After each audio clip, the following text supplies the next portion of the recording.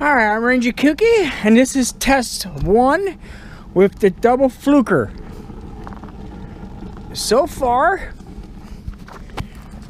it's working pretty well. If you can see here, you can hear that sucker roar, and it's getting air, so I'm happy. This second pipe is not stopping airflow. There's a little crack here.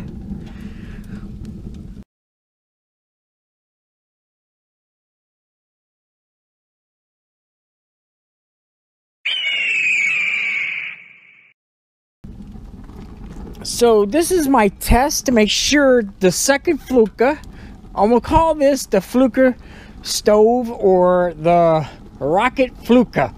There you go, the rocket fluker. So this is my test of the rocket fluker, because this is a fluker. Some people call it a fluker.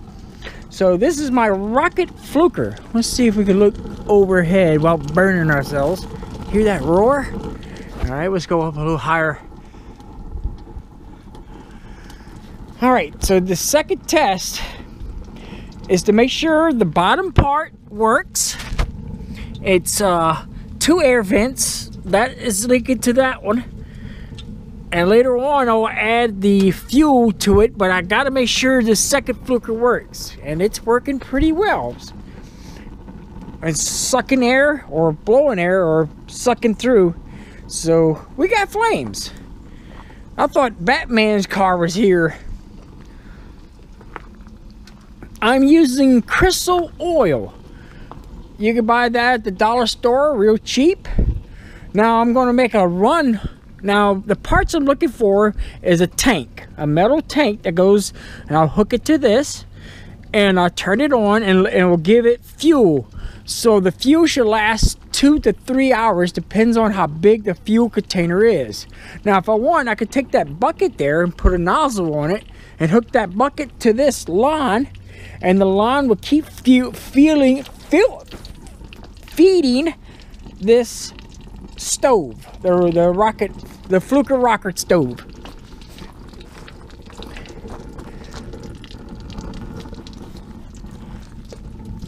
Listen to it.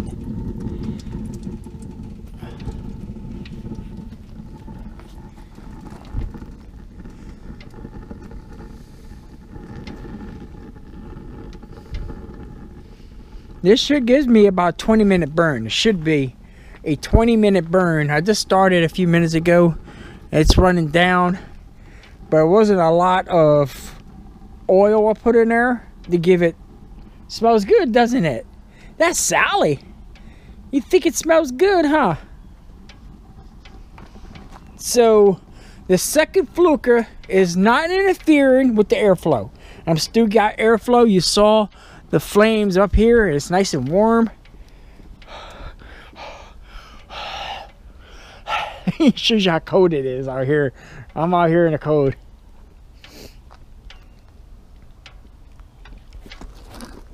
Alright, it's dying down for the little oil I put in there, but it's doing good. It's making all kinds of noises because it gets hot. And I thought the second Fuca had what you call lead in it, because it melted the lead, but it's not lead, it was aluminum. Hey, let me show you how hot it got. When I did that first test, I didn't show you all the stuff that happens, but it melted the pipe inside the other pipe, and this is aluminum pipe, and this is what it did to it. That's how hot it got. This is just a flimsy piece of, wait a minute, is this aluminum or lead? It feels like lead, but it's really thin ass whatever. Oh, see, here's another piece. Now if it's lead, it should right. It's not right, so it's aluminum. So it melted the aluminum pipe that was inside the other pipe. That's how hot it got. Now I want to let you know, do not, when you're drilling your holes,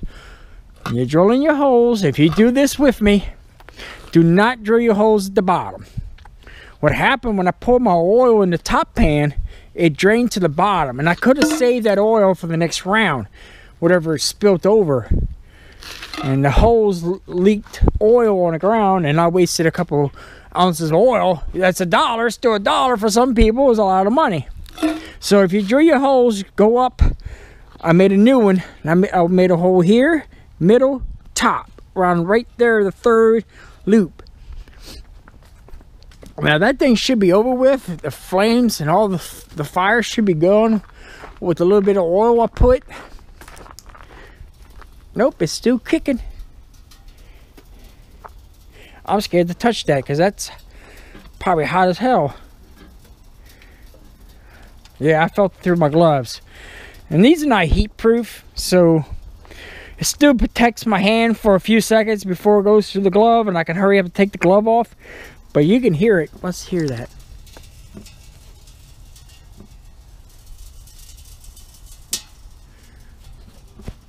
Now, another reason I did a test, I did two tests. One, to check to make sure the second Fuca didn't mess with the airflow, which it did not. You saw the flames were on top of this thing. So now I'm going to put my pipe in this thing and put a hole here and a hole here for my water.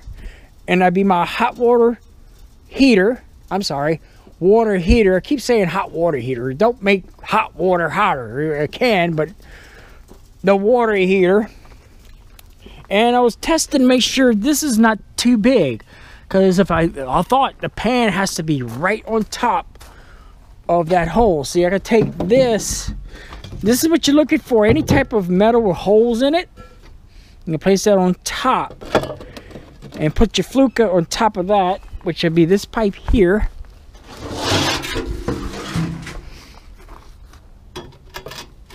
I don't know if that's too much airflow with all those big holes. I don't know if that's too big of holes. Maybe I could, you know, but this is what you're looking for. Now, if you can find a plate with just a hole on top with no holes on the side, you want to put the holes inside the can. And this is my first build. It worked perfectly for what I had. I'm going to bring this in the woods. That's going to be at my camp. And if that thing got hot, God. Alright, so there you go. It's finishing off. What, Sally? What? You want to be on YouTube too? Huh? You want to be on YouTube? Yeah, you do? What you looking at my hand for? I got no food for you. Oh, are you hungry? Are you hungry? Hey, hello? Are you hungry? Does my glove taste good? Oh, look how cute Sally is. She's so cute.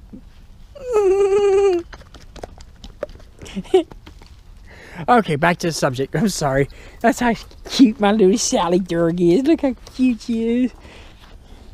What, you want to be on YouTube? You can't be on YouTube. You're a dog.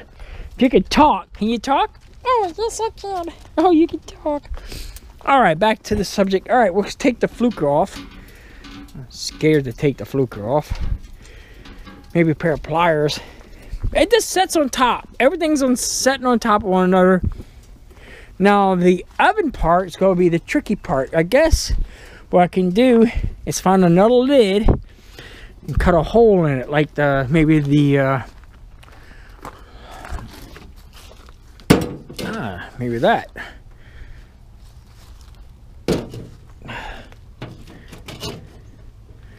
So I want to cut maybe a hole here. This goes, and put that on top of this. I'm not going to make this my oven. I was just doing a test before I go out and buy $1 million stuff that doesn't work. So I do test before I buy $1 million stuff. Because I could have been I could have had this done already. But I don't want to spend money on something that might fail. So most of this is junk. All of this is like trash that I found. So look for some trash. You might be surprised what you can find in junkyards. All right, that thing's too hot. I'm not gonna fool with it. I'm gonna let it cool down. Now I have to add my fuel to this thing, and that thing should last for 2 hours. Then the oven part, I'll just put, like I said, put this down, and add an extra plate or a wire screen here, so it's off, and this should get nice and hot. It's a box. All right, I'm Major Cookie. I hope y'all enjoyed this short video of the Fuca rocket stove. The update to make sure it all works. I'm testing the bottom part. I'm testing the top part. So everything looks like it's A-OK. Or A-OK. Okay, all right. I'm Major Cookie. See y'all next video. For those who want to get into this project, these are the items you might want to go get. First, you want to get a tin can. You could buy the cookies, the 10 cookie cans. That's what this is. 10 cookie can. Just to make that little stove hot, you just pour a little bit of oil in this pan. What I did is drew a hole. Well, I cut the tin out with a razor knife, and I drew holes on top. See the holes? And I drew holes all through the can. Now there's different ways you can make this Fuca rocket stove. That's why I call it. By drilling holes here if you got a flat plate. Only thing you got to make is make sure you got a hole on top and holes on the side. If you got a flat plate, make sure you got a hole for your Fuca that goes on top. So if this was a flat plate, I'll drill a hole here, just big enough for this can. Place my metal plate on that. Now that can be set on another can or a bucket, you know, something like this. As long as it gets airflow at the bottom. See, that's why those holes are there. That's why I put a bigger can. So you also need let me go get the original can and show you basic. That'd be a cut. No, what the hell? You walk around, you see all my stuff. Okay, where's the original can? Okay, we just grab a can. You can have a can with both. It could be like this, and you drew your hole. Oh, there's my original can. That's all I did is took and drew holes around this one can. So you need 2 cans, one bigger than the other. And what I did, I took my tin can, cut the whole size of my dog can food or whatever can you got, and I drill holes. Now remember, do not drill your hole too close to the bottom, go a little higher. In case any of that oil, because I forgot to seal this, because this was all practice, a test, and I'm not going to spend a lot of money for something that's might not work. Then that goes on top of this. So now that got airflow going through that can. Now take your steel plate or whatever plate you got that has holes. You can have the holes on the side, but I don't know if that's going to work with these big ass holes. I don't know. So that goes on top of your Fuca part. Now, what I did, I just wired the middle Fuca to that pan. So you could do the same thing with this. And voila, put that on top. Start your fire first, then put your plate, then your Fuca on top, and it should crank up like hell. That's how I created this one, but I just did something with a bigger can, and it worked. It still worked for the big can. I had like 3 inches. This is it right here, and it's like 3 or 5 or 6 inches, or a foot. Yeah, that's almost a foot. That's a foot, and it still worked. It's not completely centered because I got this here stopping this to be centered, but it still worked. You saw the flame come up. And that should work. And I also think if you have a bigger Fuca, the flames would be no flames up there, but smoke. It might not be smoke. It'd be a smokeless stove. But if you take your time and add the second pipe, and within that second pipe have coil of copper, that will give you the hot water heater that you're looking for. All right, this is my update on this device. This is what I did on the first device, and it worked with this plate. You saw that plate, it just had a couple holes in it. I don't know what's going to happen with these big holes, but I will be happy to do a test, but not right now. All right, I'm Ranger Cookie. I hope you enjoyed this, what I did in the first video. I'm explaining it now. And all this stuff out here is parts and things. I got this from my mechanic. He works in a mechanic shop. This is what you want to get. Some type of piping to go into your, if you're going to make a fuel where it keeps giving fuel, you want to go find pipe, tubing. Got some more tubing. And maybe later on I'll do a Fuca rocket stove with this tire. I'm going to try it out and we'll see what happens. Keep watching for updates. All right, I'm Ranger Cookie. I hope you enjoy this short video about how to make the Fuca rocket stove. Or whatever. All right, bye-bye. All right. I tried a new thing. I tried different items. Right now, I'm using shortening. So I'm doing different types of burns with different items that you could find as a waste product. Burnt oil mortar. Use grease that you cooked already and shortening. You can hear it.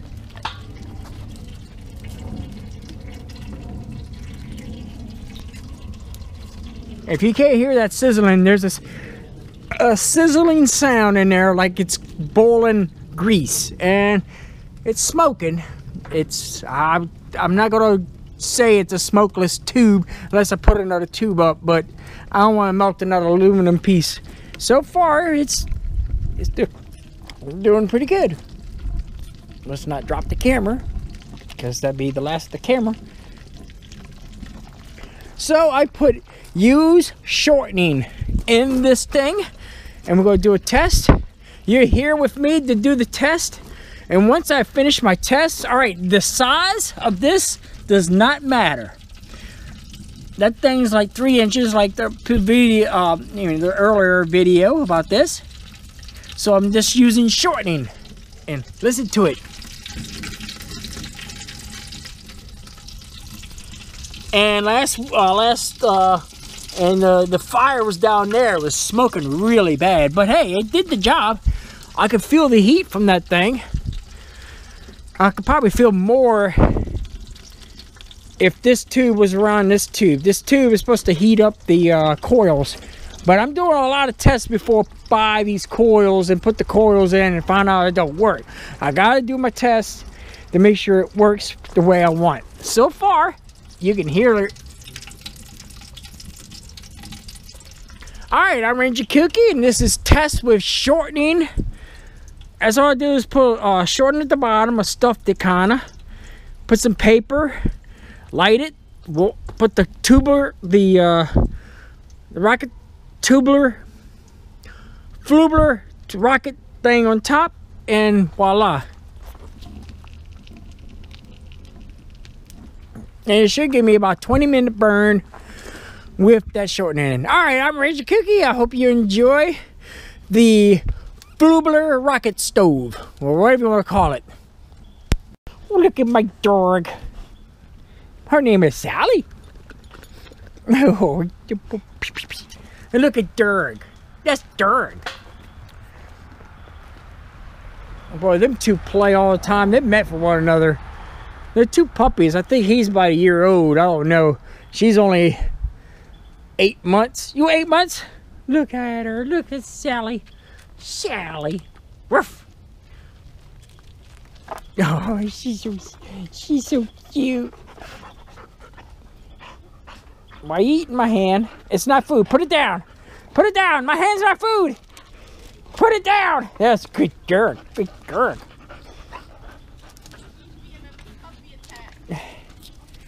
Uh-oh, there she goes. Let's watch Sally. Let's go watch Sally. Sally, go get the girl. Come on, let's go get the girl. Come on, go get her. Go get her. Go get her. Hey, pit bull attack. Turn on light for me. Attack her. Get her. Get her. You! Take the wolfie! Pitbull love. She thinks you're a puppy. That's why she attacks you. Pitbull love. I mean, I act like one sometimes. Hey, put that down. You're not hungry. No, don't eat my phone! Take it! She's ready No, to don't eat my earphone! She's ready to clean the wax out your earphone for you. There is no way. Oh, Sally's so sweet. She is. Look at her looking like, why? Why are you taping me? Guys, go Wait. see Brittany! No, please don't. You wanna go get Brittany? She gonna Hey, try to go get Brittany.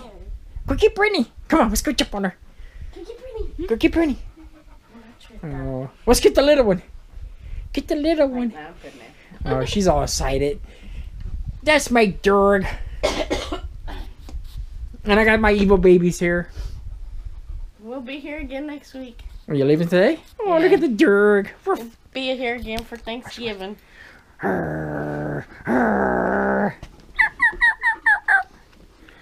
Damn, she's ready to tumble over everything just to get the little puppy wolf. It's a little puppy wolf. Woof. It's part of our pack now.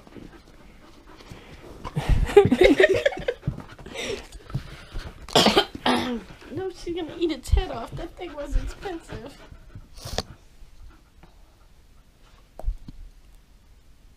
The tag PTZ. She's so cute. Alright, you turn up that light. Alright, bye-bye. Bye, Sal. Fine, then. I'm your owner, not them. Alright, let's go check that stove real quick before we leave. It's smoking, but hey, I don't care. It's doing what I wanted to do. I don't care if it smokes. The flame is pretty good. It's still going down there. I don't see no flame down here. Yesterday I had a flame down there because of what I used. But it's doing well. Alright, orange cookie. I hope you enjoyed me Durg. Bye-bye. I wanted to show you this. I used this paper in my pot yesterday to light it. And I got char paper.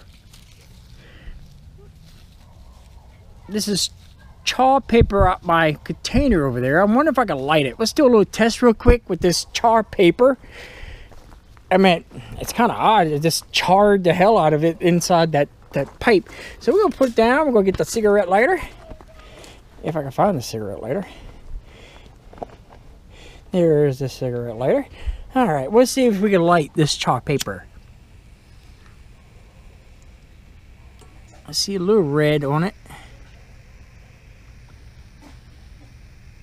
Nope, it's not lighting like I thought. So let's break it up. Oh, it's a mess. Look at that. I'm all black now. Damn you, boy. Okay, let's see if breaking it up will make it char. Alright, well, there's our test for char paper. That didn't work. I just want to show you what came out my tubular, because when I put the shortener in there, they had that paper in there where I lit it yesterday. And it's going pretty good. You see the flame down there. I don't hear it no more. I guess all the oil is burnt, but that shortening should burn for a while. It should give me about 10 to 20 minutes. And it's still got a flame at the bottom. Alright, I just want to show you that char paper. I just took the little bucket of char paper that I had. And alright, I'll see y'all later. I just want to show you that.